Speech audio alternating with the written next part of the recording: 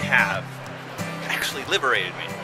They have brought me out of kind of an old way of thinking, an old way of being, and helping me realize my creative potential, helping me realize my voice to express that creative potential, and help me understand how do I go about landing ideas, how I go about creativity, how I go about impacting other people.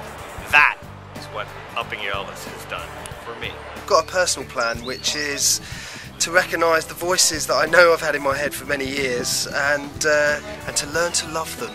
Upping Your Elvis makes you think about things differently. It's kind of already in your head, but it unlocks those doors to what's there, but you kind of thought you couldn't use because it just felt a bit too simple or mad or too much fun.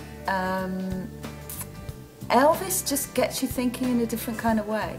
The main thing I've got out of this week is that I can take more energy forward and more passion, and that I can have a different impact on people than maybe I've had before.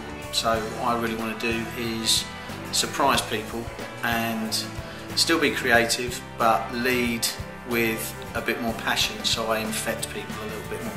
Making this the other day of the 4 or 5 people / things that have been most influential in my career, and this was in there, and that's pretty hardcore.